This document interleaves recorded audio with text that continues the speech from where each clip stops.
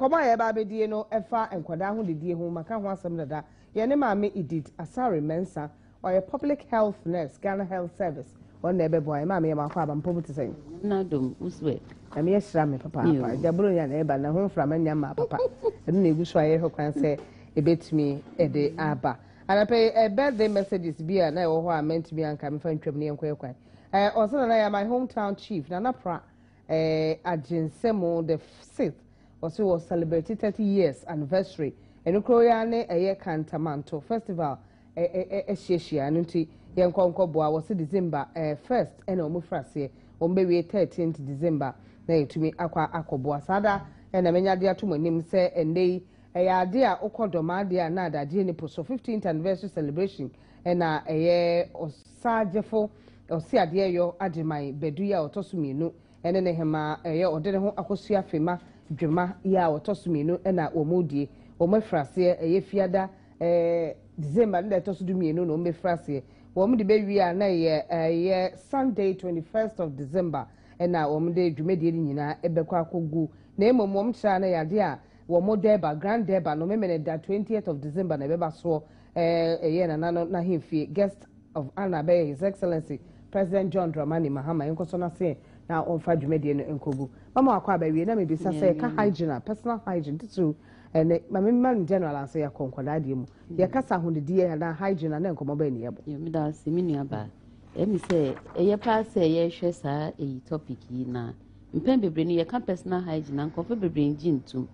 omo feel say bia wo dware no enu ane no ba ne me bi wo ho say wo hwe senia udi wo hu yi a ebeboa wo se wo nkoyare ebi se wendi wo hu hia ema ya ekopeja yare bebre ti se niama ebegugu wo hu ni niama na mpem bebre no nkofront andware enam nkofront andware enam nso a nkofront pedware omo pedware ni titru ye nkwada yi ebia wo adwuma mu wo bepon na ade asa wo bedru adwuma no na wo bada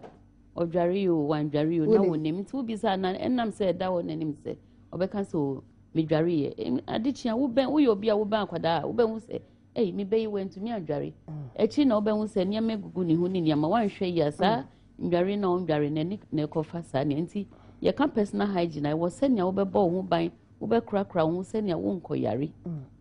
empem bebre no ya na ba nkola ansem mu a enna na ye jaja asede no na ye hu bra ye betumi eputu full stop obi wa akwada aketwa na ye jana bra bo ahye ne nsa so no ndware na ye jana bra bo ahye ne so no ntwitwi ne sene ade obehwe no na akofa nsem bebre edi aba kwan be so ne ye behwe ye betira akwala se ye ahwe so mo wure mefin wo anase enema hodo ya se akwada obehwe na otumi asiesie no ho na wasade no ene sen yo bidasi yes ye wusade ne se enye aduane a wo be ma akwada pa na e be ma ne ho ayedin se na wo be kire no kwa wo be fafa obefa krakra ne hu sakwada nya be 2 years sakwada ontumi ndware ne hu mpem bebre na awofo na agya ne se wusu kosua kakra obehu wa akotwetwe wosi yes anya me ehia se wa udi wani behwe efise oye ne yi wo kira akwada de ese wo ngina ho na nhwe se wanya ne yi a na wa kire ne se ye ne se ni titire mefa omudware hu ono akwadware a ne ohia ne se wanyi hu se nso no we o disappoint fifa ne ba bia enwanu no we wie fale fusu se ya enwanu no ofo se we dware awie ban mpe bebre nu na motue mu ni niamai ahun se nkoda omo nyi enam se omo pa agro ni niamanti ma fifie de eti omo bebre na sa fifie no omo antumi ndware yie ma sa fifie na fie omo a ema enche bia na wanhwa onyi nu ye sa age na ye frɛ no puberty ni enam se hormones ni niamai eba mu nti ema ekoye in fact nkwada no bo wa wo hu omo na wo hie omo na wo be omo a enka wo wanhwɛ yi a wantumi titafo bre o omo bre mpem bebre ni na awofo no anka mo nyam abotire ni adagye enti mo ani wo mo nkwada ho mimi wo ho a me nkwada na enyi no da bia na me ben wo na me hwen ben wo efise me ti bibia wo kwa abonten a ye be ka se na wo mami wanhwɛ wo yie ma wandware wo yie nti no pa bia anka awofo bia be ya omo pa anka twade wo twa na ne mo nso wachim aye ne motue mu ama no be 5 minutes bi okodware ha nti once obedware na agi ne ho eba no sa odware a ema ne yi sent ne fi ne ho afenso ne bebia ne na ya ase no eho no so ye ha enyin befu no pe bebe wo behu se nkwada bebre na enwi na fu bebree na ehesa na decent na eba behu na nsunsun bi na agogo ho ehesa ema ye ya bebree afenso sa akwade yo nam te o ndware ye nti ubehu no na senti efi ho ba afenso mo atare o mo hye nenum otwetwe ni se obi o ha me nkwada bi o ha onyini ye so wono anesi na tade enu anesi na tade ne de enieba na ma no so wonsi oya akwada no osi no osi panyin de ni titiru ya ye kofa medi ba ye fie ubehu akwada a wa nya 11 years na wa kukuru uniama man ono on to me nsi ne de na wa di uniama aka ho osi no wo si ade anka ni motu emu no enso on to me nsi ne ye posa ho ne nsemu nya den nti ono odi hye nsuma na we yi hata wo ben niama na wa hu se efi na fim na nsu mframa wo emubon afenso omo source ni niama omo sheko square esanka wo phobia de bia no ni underwear a o hye ni singlet ni pants ese de bia no sisama no efise fifie ni ti no e kosa niama yi mu nti wan sisa o san sha e de mamframa gina ni ho nti wan hwe ya na wo ba no bon o ra ni pemu na esi akwada yi de bia odu ha na yesi na ya de ankrofo bebre ntumi nka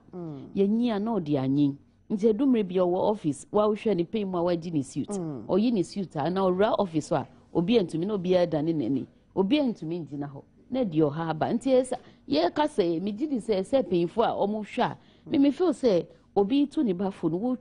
wo twemu efa ni na eyi chiri na wo so ye de wo so ye bibi ye penfo no e anka obetumi a wankasa tie hu sense say den na wo mi ya check your body check your body how mama nurse wo how a wo mu nurse obi wo ha na hwene na moto yam smile ni na afa wo wo ba wante mini aba ni ame ye ni se wo ben mi ni ame ye ni se me frɛ ho me ka se ni ame kan ebia obi nipa odo no to make nti edumre kra me to me to ankatwa de na me de ache ebi se hia pa wo re nipa mu omo ye wo office na wo ra ha wo ntumi ntihwe e wo ye offices ni bebre but say nam say wo ntumi nkan because unya boss wa na why offensive no na ni na fi ni kwada brem on sempe bebre awofo no tumi gya omko awareja ba na omo agya nkwada no ni oba no onti na ni hwe ni a akwada onyi ye nti e de ha bebre ni underwear so hye ni singlet ni boxer shorts ni socks ni nyama se de bia wonto mi nsesa anka ya no mukeka bom se bia akwala ne de ogya no no a hata e ko pack o nyama no ma keka nyama na bom se we you awofo ni singlet ni separate se ye white a ni pants ni ye white a enu fa tun chen so ko wo faako afenso ni shirt no a o share ni shorts no enu so wutumi soki uwie ania wo be ansa wo be si no anka yiyi hu uyi hu na amamframa na eden afimu ansa wo de semna no beka mate wo de shensu no mu a ni kanka ye wo ma washing machine ye de shemu na ye yi nti eza na sent ni gina nti akwada no kohye bia wo be hu se na de oha aba nti za nia me ha ye bebre nkanka na omo enum enam se omo ntwetwe omo esu omo nyi ye no omo antwetwe ni omo si ye nti edumre bia wo be hu se na nesi no na etutu me aye bibi obie nenum kasa wo nipa mu a na de oha aba nti ye se ye ntumi hwe nia yellow sa kala se ye bibi ne takra ma so awofo bia no wo ho a na wo de obai akọ check up wo dental ahwe se ye nhwe me bayi ni siman ense wonti wo nyamre kra anka weekend nyamre sunday se wo fia check se den na ekoso eni se ye nam se ye di sikechi bebre ni se won ni bia won didi but se ye ntu ye ni hwe nkwada yi ehun hia ye pa se ye se de oha bebre na ebeba wan yare a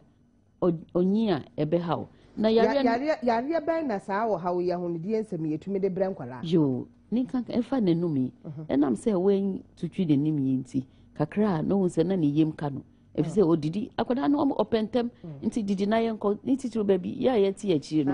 didi nti wen twetwe ni si yi nti odidi ya na odi yare ekọ ni yem wo be hu na ne yem ka no afenso ni si no na se bio se ne awo kan na ye yellow aye green eba ne sa ema esinu etutu ntem ne de oha baby nti akwada onyi wo be hu na ne si etutu yesi wo be ye eye ni kwada bre mu si onyi ebeba dabe na ebeba obi a wanya 10 years dabe na ne si ne beba ye kan si ebesa ba ye wisdom teeth na anka ta ba ye nyini no but enye si ya watutu wo nanim enam se wan twitwi ne si afenso ni motuem ese ye hwe ho yi senia me sa fluoride na wo pepsodent na ebua pa eyi scent ni ema wo jisini so gina yi afenso ni motuem ni na ya ase no ese odware ni nyama wo hwe ho yi senia nkofa ɔha wo mba efisɛ wanhwɛ yi a nkwadaa bebree wɔ hɔ a sɛ da bia nkaka mmarima no ɔmo de ɔmo hyahyɛ ɔmo bɔtɔ mu a na ɔmo ɔdwiri sɛ yɛn awofo no yɛnhwɛ afei nso sɛ enyi bɛɛ fi hɔ a sɛ wohwɛ sɛ enyi no waka ate ma akɔfo kyerɛkyerɛ no sɛ ɔmo nyi no na ɔmo fɛrɛfɛrɛ but wo yɛ awofoɔ no sɛ wontumi ne ɔmo ntena ase nkyerɛkyerɛ ɔmo saa yi ɛmi sɛ education hia akyerɛkyerɛ hia wo start ne ntɛm ɛbɛboa sɛ onyi a na ɔde anyi but wo gyae no saa a wɔmfa hwɛ anyi ɛno asɛ wo ma no aduane deɛ ɔwerɛ nipa mu na ɛde ɔhaw aba afei nso ɔmo bɔwerɛ no a ɛnam sɛ bɔwerɛ no to atumi sesa bacteria ne nneɛma a yɛka ne sɛ ɛsɛ nkɔ short but ɛni kwan sɛ nkɔ bebree ɛsɛ kɔ mu bebree ɛno nso tumi sa de mmoa brɛ mu na ɔmo didi nso a na ɔmo de ahyɛ afei nso ɔmo bɛdidi no hwɛ sɛ ɔmo ahuru ɔmo nsa ne semra ne nso sɛsɛ nneɛma kan na mpɛ atwa mu mmere kakra atwa mu na yɛka sɛ yɛn cholera no ano brase but yɛanhwɛ yi a pagya ne ho bio asan pagya cholera na ɛba afɔ na asan ama kakra pagya ne ho kakra efisɛ baabi no wɔ hɔ a yɛayɛ ebinom de diarrhea ba a yɛhwehwɛ mu no ebinom da ho wɔ cholera nti yɛbɛdi Christmas nso parties nso na ɛbɛbɛ yi nti anka yɛhwɛ a yɛnhwɛ yɛn vegetables ne die mu yi schools ahodoɔ no wode wo bɛɛ kɔ sukuu a yɛ na nka awofoɔ de yɛde eduru ha wɔ bi a wadamfo sɛ oh school yɛ pa no an sɛ ɔsɛ madam aba me bɛ register me ba yɛnhyɛ da nhwɛ agyanan bi a wɔ sukuu hɔ yɛne nhyɛ da nkɔ hɔ papa sɛ yɛ boarding house ebi a wɔ youth anaasɛ osakora no a wɔkɔ primary level DHS level no ase yakoto o matrotwe ho no ano enu ni asem no pe bebe na obi no de omo akọ boarding house na emi say ye Ghana Health Service no nia ya nhihwemu bibi a ye frɛ no school health ema baby a wuti no ana district a wo no ye wo nurses a ya tete omo a omo kɔ school bia in a month say so omo kɔ hwɛ jana bia but in pe bebe ni edru sa abre na private schools no ma ye kwan ma ye nra omo jana bia. I think for now the law is working because one share yes mrani udi ejina nkwada no mopomdi ho wa ma omo anhwa e de oha bebre na ebebe fi say e hobon omo je omo na keke ni niama na e de oha bebre ba mpe bebre wo kwa na si proprietors na proprietor ni ho but em say yen crofo na say ye bie ye ni na em say assemblies no so de omo ho jim e say wo district bi na nipa wo hwe omo so omo ni apomdia na den na wo ye wo ho nti enu so ye hwe nti ye ni wo pa ma ye nesis nso omo ka omo bom assembly form omo di say because schools ni bebre ho a omo ma nkola na duane e wo school no mu woni hobby tomatoes ye obi ho a na ordre ni sika ho adi sika wo na bi akwasesa wo from school feeding ye ka ho asem yikrai ebi wo ana hygiene pa no omo kura no omo no aduane no pa no hygiene no omo ni ma de ko asem em say district ami fi leg my district bia omo time omo di monitoring ko hwe adwuma koso wo baby no mo wo baby omo wo no em say bibia ye ti ani ahwe say wa kan ebeboa pa because ye hwe cholera ni hu nsema bibre gina baby ase na ye kra ye nduane fa nya ye kasa wo he wura gbogboshi sisi a nkrofo mu no aduane bibre ton no yakoto tomatoes ya ayi ya omo to ya wo hwe nso a ye di huru no na ye di ahye nso mu ye yi ya na ye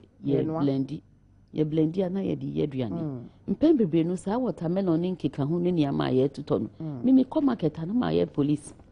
me gina ho me hwe nso omo di yi ho bempem bebre omo me wo kan na ye se wo kan bibi but me yi me hudin me yi me hudin se niama e kan ho ebeboa me ni wo fi se wo ni ho se wo nua bi anto a obi beto nti ebeboa se hwe nso no a wo de yi ho mpem bebre wo be se na watermelon ni baby asenti na ya twa baka I say aduane bi say a ne edi oha bebre na eba if say ese na wodi ye no wan hwe ya ene wonti nka but ochina na edi oha aba nti na me pese me ka wofo no say anka wo betumi a fruit yi wa wotumi to twitwa oko school odi ama no odi ohye bo kakra mu odi akọ nti odidi wi na wadi emsani nsa huru no so bekyere no say wo huru nsa nya botre huru ni yie hwe oboria ni musanfi wo mu na wo yi exactly wo yi na wo nsa na wo huru ye okwa ye kire o mu se huru nsa yie wanchiche nti se wo huru nsa nso wo hanka me kire o but wo huru nsa no wo di nso no be ka wo nsa ho mana afọ nti efo a na wo di semra kakra semra na aka nti wo be robi ye noise nti wo ye na wo de wo say yi na wo say dwum na wo dwum na wo say dwum afenso wo ye ne say na wa kwachi wo ye ne say na wa ye ne say na wa ye ne say afenso na wo ye ne say na wo nti wo wi na wo raise hand wadru ho nti se semra ne nso a na wo de ye wo wi na wo ma wo yi hu wo nso na ase nti se sanitizer na wo be ma na dry e dry na wo de sanitizer ye de e de afa ho but nso ni ho anya ye se wo ye ne say fa sanitizer se ne ye ye ya fa sanitizer no gu nsam na mfa ye ne say wo na mfa ntwi we are no am sanitizer na once exactly we are no ya dia na bebre na enim say sanitizer no I so obi o so di obi ye na akọ say ye nya ni akọ nti say wo ma ne wu ewu ansa wo mfa wonsa nti mpa bebe ye wo bedidi wa bonti asa aduane wo rubber mu a bomodi aso ase no na mfa nhye wenum me mfa wonsa me mfa wonsa anka aduane no mfa nhye nti say ye nkyere nkwada yi nyama yi bebre se nia omo ye den omo ntumi enye na mbo omo say omo apom be ye di nka ye kire said ya umo de be unkura napkin wo de nsu na de ade be ta me de owi obe de ampa nsa ye asem na ne nyina ne se ye pese ye hunu said ye horo ye nsa ho yi enti agata ekofa eye napkin e de aba be ka ho na afa ye wi a wotumi apapa ne nsa ho yi o horo nsa ho no enye se bowl no na de be si ho keke na wo de se wura nsuo num ene anese fo kire bebi foforo say ye nya no saa oye saa no afi no a wo horo no eno a na wo santi nsuo no si ho first ho na debi nsuo no si table no so na afi ma me vortic de nsuo no na de si table no so ama no watumi na ye running water ne no o ye kura no a tole bia na say ye ni ati bebrebe ya na ye ni mu o ampa o ba kwatwa ba ni asa nsuo no so na enu asa wodi unsa remu a na wo huru nsa but yo seni e se uberu wonsa eno no wo ye na wo tira akwala ne se de ye no ye no e wo fie nti em se potoka say see charity begins at home nti wo sha asie ntema e be bo anti akoda yi ba bi obewura bia no onim ye nti seni ye ru ye nsa nti nso no wo beru a anka wo ko ru wonsa nso a ye de asi ho se a bo yi anso wo mu bebre obi ade behuru ne nsa no wo huru na wo fa infection e di ko nti nsa anka wonya nti obi wo ho ba bia ma me nti wo betumi bia anka be boa me na mate fakakra na me di nsi na ma pe me sem na no na obi eso na me di guso nti frase say ya na fe wuju se mai boru nti esa oti wo te say edwi pa se na efi bia wo wonsa ebe fi na firi ho so na we ko do ka na obedi dia enu ni asem no enu ni asem ti wo wia nti we wie no na wo de nsu no nti na ye eze woni mobi yeti woni obi na ma eboa senia aboa o manu aye nti se ni ho aye woni ama ye di si yo nti senia boli ti wudi nsu isi ho se nkwada yi na afa huro musa obi omudi fo ho pa omudi fo ni yes ha no mudi omo ejana bia no anso omudi boli esi ho na ta obaako na esi ta obaako obi di pipa nisa nti enu so hia eno kwa restaurant ne hotels ahodo ne ade ni na di fo wo saade no ta obaako se cholera kopeja ni ho bai ema nkrofo bebre eni abom nti omo ye ni ese omo ye but em say yensan remu enye den enko bebia na yenye senia ye behwe so omo ye enkoma ye die na afa eye nyo medasi eye hygiene personal hygiene titiri ne nkola ja mpanyimfo etole bia na ase ye ni ate dododo ye ni mboro so enso ye kura no bebre no ano ya na ye nim ha ye ne yie ye ne ye hu ni papa obi wo ho na ne ho nam kankan wo se ye de wo oboa nye sa na tie wo ho bon wo ahwem na pe solution ne dia se ne ho nam kankan o hygiene bola ka kura ne ekum eyi de okofa hygiene ba bola ka ne kunu enti ye de ne hygiene de tire na mdidi kola na beti wo kola no titru ne ho hia se ye betimi ahwa tete won akyere won de esese wo moyo se de be ye nkofo hawo ne sunsan so bone emfa emre wo ma me na esa kire se nei enkwara ne sema ye fini ade de no mdidi a de bia no wo sunu yem de bia no na ema sunsun no ba mo yem ema ba titiri nkwada omu di agro wo fam no nti omu di omu sanra anwea no ma na bibi nia no mo enya aduane bi aka e di rom ba no be bi sase akola a bia wonya ndi afe wonante wote fam ene ade ena eton ade na akola no wona na badwom na wote fam ho wono so sa hygiene wo be de hu na ni so na me say nipa bebre na ehwe nti me say ye fa mu media so di kire nkrofo ade nti anka o betumi a da bia na wo nsu bi wo konko yi mu nti na semra bi wo minami me ka mu mi wo semra mi wo nsu wo na tissue wo nti ba bia medru bia me feel say me pese me di bibi no na my room in sans nti awofo no ma o mani konkoda is because akwada yi wo a wo kopesi kai na ochina na oyare na sika na wo akopɛ ni na ochina bi na wo di trouser so se ni kese no dwonso no wo da o de te omo diapers no omo intense sa se nam se pampers ya be akwada to mi share pampers with anopa ko si anado ko fi ano akosesa okɔ toilet na ewo ojunso na ewo e ba ne sa omunya sa na pirash na ye kan na she's no egugu omo bebri na ne honim na ye ko nti e ba ne sa wa na wo kwa akɔtɔ aduru anka wo tɔ ye no wo se wa ejunso na wa sisa senya ne nti a broni ye ne nti senya onko junso we baby afise wo tu kwan kwa amanumi a wo nya baby njunso se tenia junso baby a no bi agina na wayi ni bema oba na wa peja ni tu na ojunso enti sa wo ho no ntanka wo betumi a pensu yi na huru ni sa afise di diapers no sisa huru nsansa wa akonia wo ko no so afise wo bedidi ansa wo bedidi se na wo huru nsani wo bedidi ese wo huru nsa wo wi a ese wo huru ni se ma afise wo koja na bia huru nsani se na ni nsu afise wo sisa akwada ni ho a omodia say afeso yenchire omo senia omo koja na bia omo pepa omo pepa leto pepa o pepa emani pepa mfi ne chimba nanim ne to enko nanim ampa na so o pepa obi o pepa o de no o de feniti no de aba mpanyifo nyina ye bi eyo uyo ba e ma na mema nyina ye ne sa e ba ni sa niama a ehye uja na bia mu a wo pipa e wo pia ba ni wo pia titiri ye mei na wo pia ni na ba ni mete eyesa e ha ye nti ese ye nti ye ni enhwe sa ade so kwan ye ben ye be ma na bia kwan no ne ma ye se be ye kosu akuma no e ben pa nti wo di ba ni mu no na se ejirejira ye kwan na no wani be ba ho na se patiri kutum bia monko na akwa nsimpi nti ese ye nti ye ni hwe sa ni mi fi akoda wo titi na ma no chi na bi onu agina ni nice ho betumi akra ni huye wan titi ni ya ha already pe mo enti na ura boarding house abi mo ho mma na mo yi omo pada no mo agent ho enum se we nsua wo fie office kora esi ubako office na bia na sabe wo bude ya bomodin de na be ma chiro se uko di uhihi uko uko janabia anka ebi ni mo kwa no mo epeje omutu no mo adwunso agusiti no so anka boa ye wura ho no mo na parazone bi si ho nti wuti tissue no na wudi parazone na wudi paper seat no so ewura toilet bia no ai say parazone si ho esi ho na anka na detol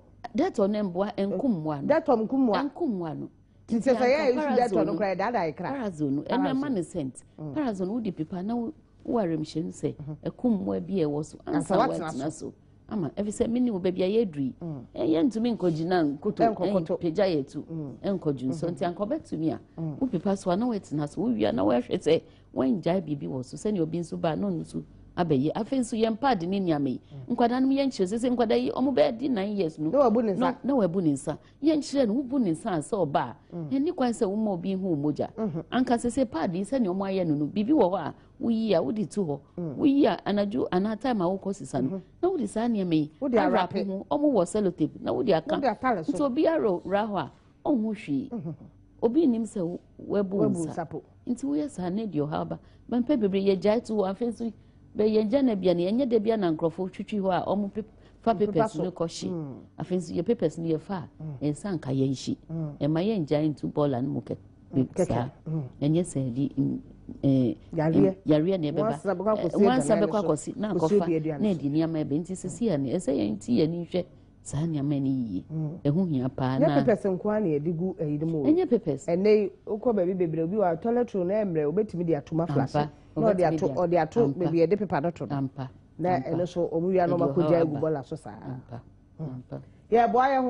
ye ho se de be betimi abo mama kwa ma atumi abambi na asembise bi e wo watumi abise bi titru ne ye mmofra ne ye adwene ye ho adia wo aye panimu wonni hu ne na abana monte so na atwam ne be ye ho a da no abrantie bi obe polish kwabena mpaboa e wo ha yi ai onya bewura mu ana kwabena se bra ade ade na wo be se me hene sa no se bra ade o se ofa so ya ne pa unyale wo se ye be bia mti hwie ne ho na se hwede o tele asa when asa maker wo polish mpapo de bia wo ni obi di mpu ni mpu udi obi di mpu ni mpu na obehwe mate wo man saso di sika the whole area na so bi atene ka woni na innocent wo de fi nkola abrem ene wo de anyini wo se honam ka obi wa na miensa wo ndware ene Ghana se de ha fi esitie obi wo ho a wo dware yo nso wo de on fasa police mi na ntoso ndware eno ane se wo de nsuo hohoro no ho make you see fi sere se de mata no yo eno ane se wo kwose shawa ase na nsuo no bugu no ho ane wa sen wo se medwale awie mema ni bi ne mma ni bi wo ho a wo munyusu se mi na ne sapo ene ya ukọ nkrofo ama so ho no das no kra wo hu ne bebre enti nka ho na wo ye sa nkra nka nya bufu Ghana ha se me sore kra akọ ehe ya wo sa kwa wo nsa wo be hu fi wo nsa ho so na kwabra ne wonya kwose shawa ase a wo de semina ne efa na matu emfa na matu emu a na wo de fa na ya ase a na wo bu nsu agu no wo se medwale awie e said hu fi sa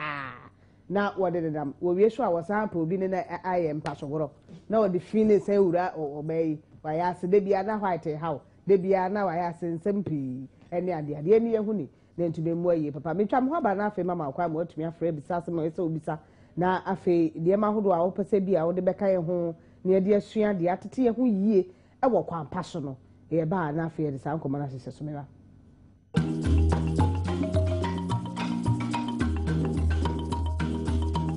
akwa ba me ma kwa ma otumi afre nse bi se ho watumi ebisa bi ana se eye nkomo bi na opesa oni ye boy no so kwan dem watumi aboye nkomo papa bi na etumi abo papa na hygiene ahudidie ho nsam ne yedi titi no nkoda ya ye wo no ye wo wie na se beba no se akole be nyino be na honam kankan na se wo de sen hygiene ye papa no nti se etumi esesa ye ho sesa ne mebi na etumi abo ama nkoda no etumi enya enyini abeye mpanyini pa na etumi abo ama ne etumi akoso ye papa 030 2211 0302211 702 703 na yebie homa no yetumi atie mo fresh nurse wa ha watumi aboayen na watete yen ewo enkomo ayedi mu owa hene wa ahoma no so owa hene ma wakwa abo na nyami islamu owa hene ni jama se chiche information center me jama mo bie tire live ye tie obi bia o nyami islamu papa ni chiche mu o jama mama na nyami islamu fa o ma die papa na da bia ni ko se ba owa hene me tie na information center demo mani je pa ko mo tie pa Adam also several was say ni mochi mama also so in trefem what I say na the person me kan tia ni say say nkolai omo school mu bebre chai say omo fie na school mu ho so na ye de that bin yati ho me kan say de omo gro mo say omo ye de bow pine bi asi ho no omo horo mo sa bo asi wa omo horo mo nsa nkolai nyina nsa gumu ansa no mu wi omo akwa didi e say education we de nka mesese enken sorry no ana PTA for no committee nka sa de we nko mo de na nka mo di school ni sia na nka mo pu teacher for no fo say ye no ko mo yi sia no ko atabia mo hwe ntumu no mo fa foforo mu na nka be boa amenkora so jo mo ho de na me so owa hin makra bye bye yeah that's papa yeah that's 030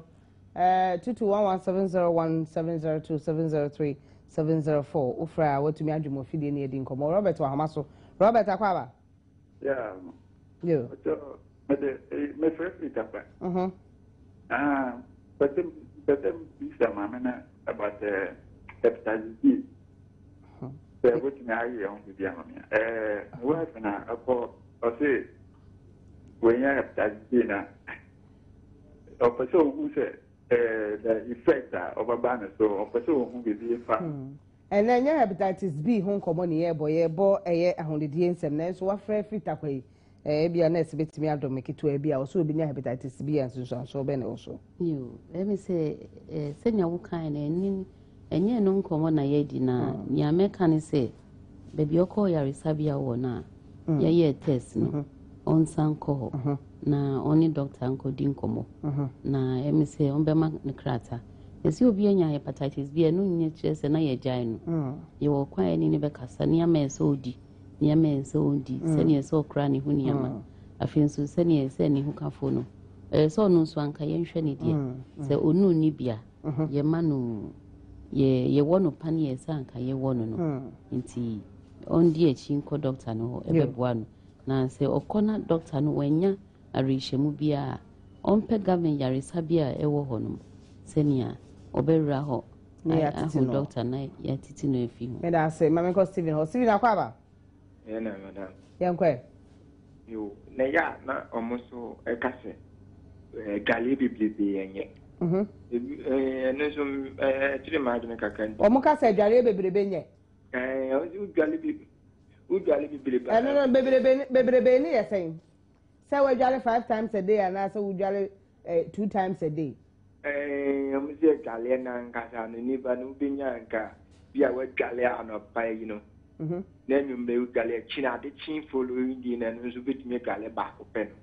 eno so no mentia na ya misrawa mi ya wono ba na wodi amama na mede masim bia to no wadi won mama yo ba say nurse mi say dware na nka wo betumi a we dware anopa no enam say wo kɔ adwuma na wo pia bontin fifiti wo no nka wo betumi adware bio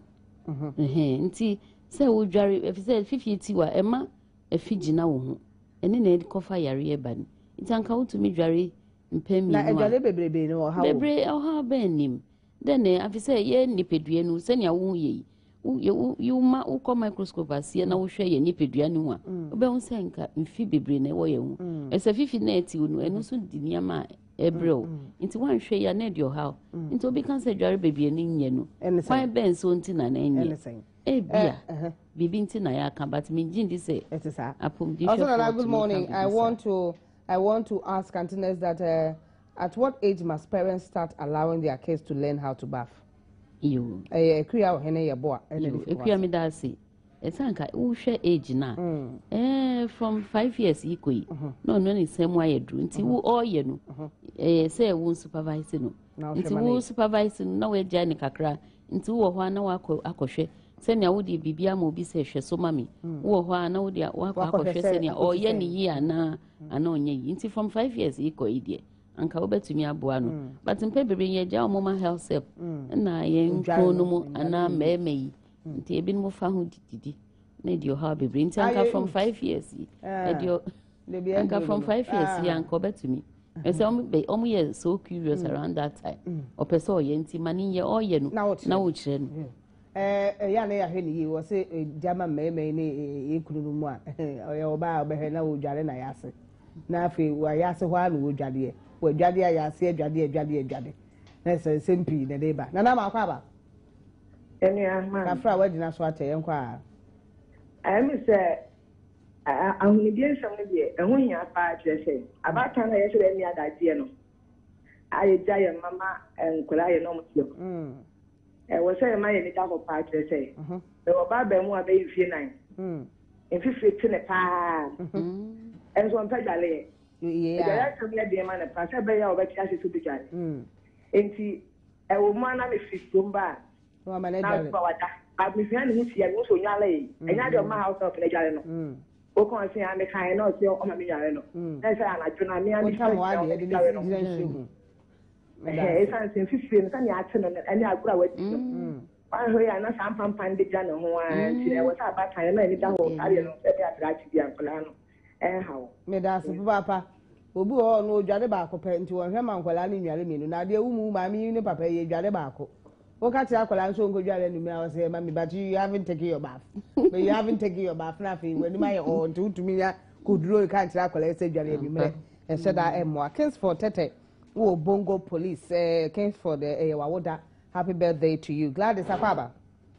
na yengwe nana ma nana ya me ya wo mi ya wade o yo good morning Mate.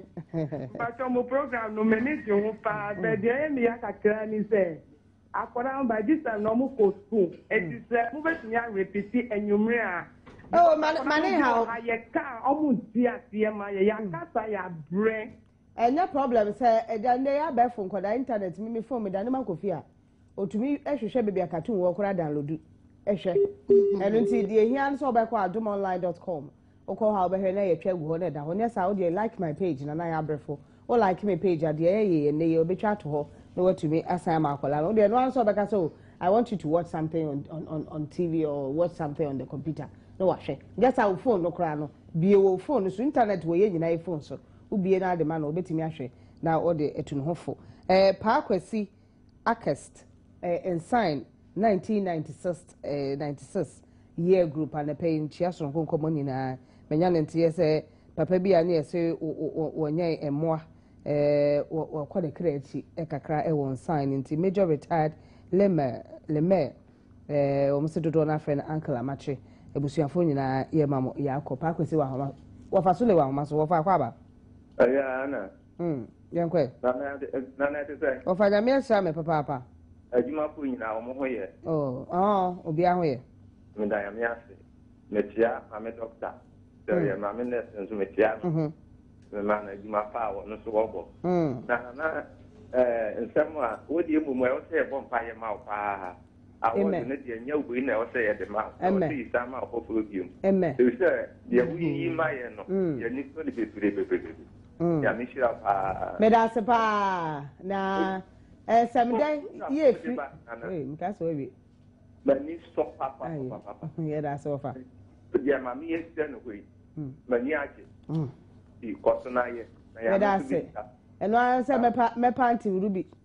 anti di tichau no wanya me ho adade na ya wata asrasra me so na tumi etutu nkoda yi de mpanyifo yanka se ho fo de kan ekwama panyin so na me ko so honam kan se yi ne ya na ahomte woni bi da saa no ntumi kan tere be me se bra wo anka wo obi ka che wa jitum obi kunu ho bon jitum but mpe bebre kwa e faso di kanu eni nti na di o ha ba ni me da se anka wato akadwade etu ho a o mi pese ye ni si ye yusu a se no so yusu na aboa samda ye free dwomoro ba na pay honorable prince na dia bremie woni se dwomoro wo muguso ya constituency election wo mu ntube nto ye na ni nyina ne se court case bi ebebe mu a nyame adaworo ma wo mu aka asem na wi a court a kire se Gideon ensem wo mu ka se wo de ye enkrata ya wo de koye vet no anko yi ama no se wo di ntro wo de nkrata mu no na court no abua de ama chairman Gideon ya wo mu bekwa koto abente eno nti ene ya na pa ya na court no abua de ama Gideon nti ne ye nyina ye tiri nkwa no nkro aba pa wonsema aduonum enson efutuo be na ade be ma ye twato na afa ye de asore so me efutuo ade be ma ye yo emi se mi da tie fu asipa so mo afrefra ma adwuma ye di omo ani gi hu nyame kanisa anka kwada no ono onyiye nti se ne obekrakra ne hu apomdin hu hia pa obekrakra ye ka personal hygiene enye adware obedware pe obehwe affinity eba ne na ase no bebre wo ho amma no bebre yetumi bo muti ye boti na chi se 1 month ansa ya sani ye ntan huhuru mu akoda yitwa ne hu a no de ne sent ne nam anka every 2 weeks wo boni ti a yiti no na huhuru mu ye efse mframa gina mu enam so mu di agroma efifiti omu nso wo dry mu na wa sa so mu ama no mema no nso da bia yenhwe so mu adware omu tefse mema nkwada no mu nyi ye no mema no mpe bebre no wo form ho na mu di sent na eba nti dwa odwa na wankasa wo hwe na wadwa ama ne motuye mu ma ne mema na wa hwe motuye mu afense omu ayase no hwe ho enwie no startifu a momu nti asese ho no se nya framen ko ho no nti ema yare gina ho nti omu dware omu nya abotire twitwi ho omu twitwi ho nso omu wi omu ma tawo no endry ho ya nso omu ahye ema ho wo anso omu ahye omu pant no anso omu be hye pant se powder bia no mu di abo ho ma frama fa ho mu amam afense omu fi school ba omu sauce ni nyama emomu san hye bi no mu under we singlet ni nyama ni panty omu san hye anka first no mema to me hye omu supporter mpamienu base se enti se